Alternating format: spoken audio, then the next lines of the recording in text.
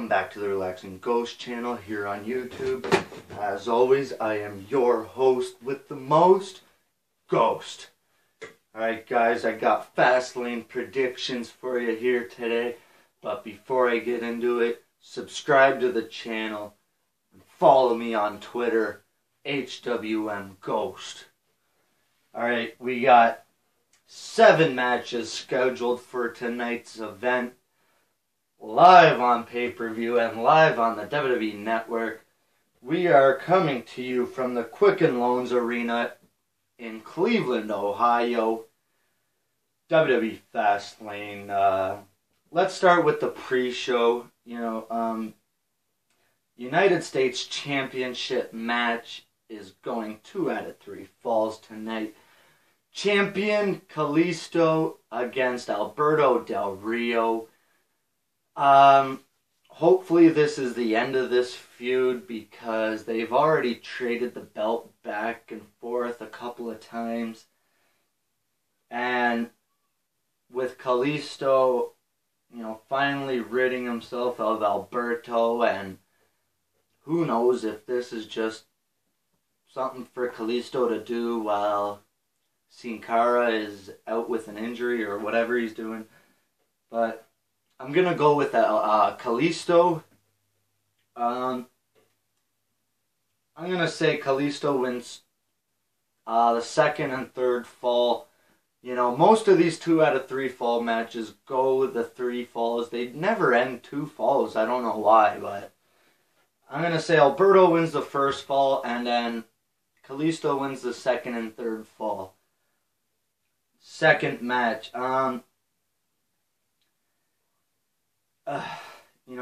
This pay-per-view really is really off here, and building towards WrestleMania, it seems like WWE is going backwards, and they are really just starting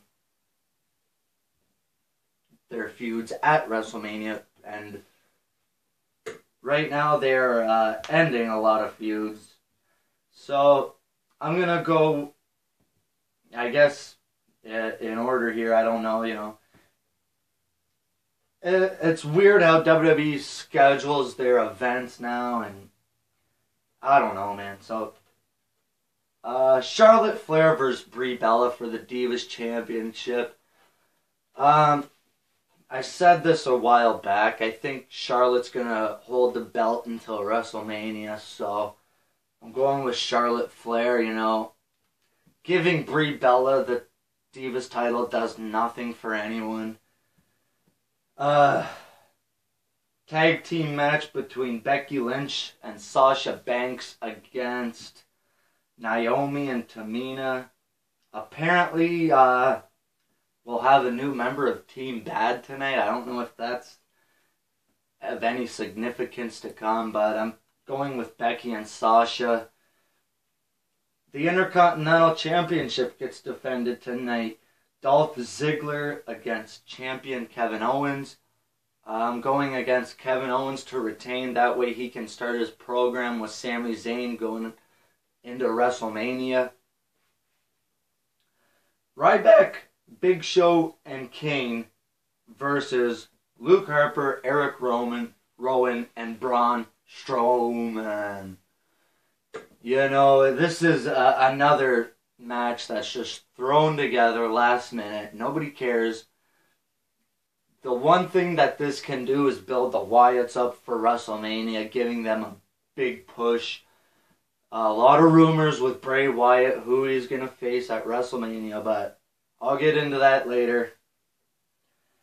I'm going to go with the Wyatts defeating Ryback, Big Show, and Kane, As of now, I think Ryback needs to do something different. He recently changed his gear and his outfit, and he's just coming out in black trunks, I guess. I haven't seen it yet, but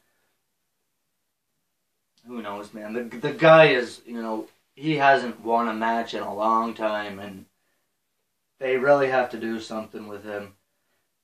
AJ Styles versus Chris Jericho.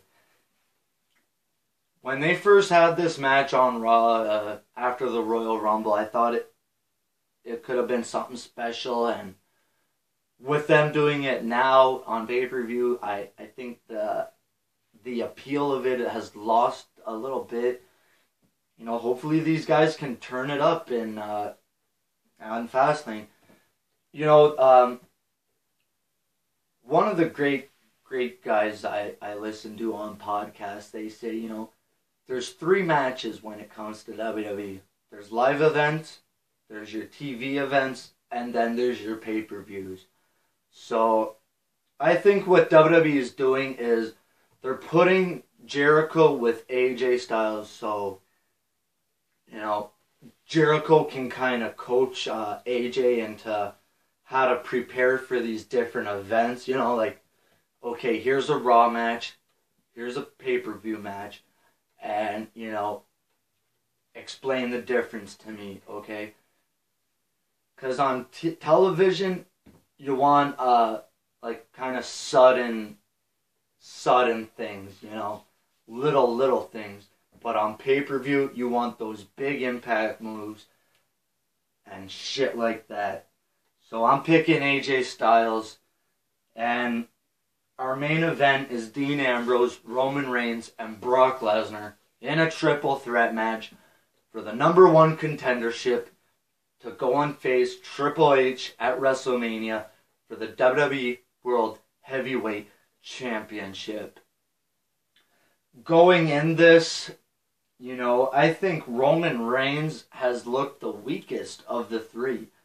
And, you know, Brock Lesnar always looks great, always impresses me. Dean Ambrose has impressed me for a long time now, and, you know, going into that ring, calling out Brock Lesnar, and taking his lickings with, I think he took an F5 almost every Monday since Royal Rumble, and 2 in the same night. So, you know, Dean Ambrose has been showing some balls lately, and calling out Brock Lesnar is something few and far that, you know, hardly nobody ever does. So, you know, I'm going with Dean Ambrose, man. I said that I wanted to see Roman Reigns versus Triple H at Mania. I want to see Dean Ambrose get that huge Mania win. You know, hey, man, they can find something else for Roman Reigns to do, because obviously it's not working. You know, no offense to the guy, he's a good worker, good look and everything, but, you know, it's just not working.